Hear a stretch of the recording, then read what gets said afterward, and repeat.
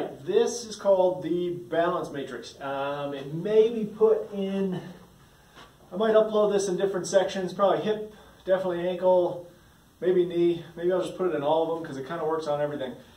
We may use a pad or something squishy to make things harder on you at the clinic, but for home, just do it plain on the ground.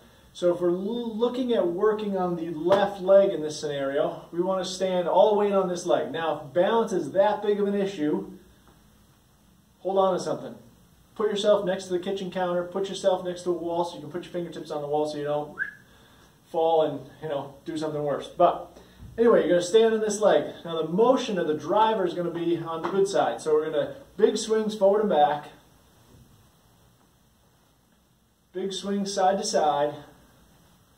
And then big rotary swings. So around the front and around the back. And around the front and around the back.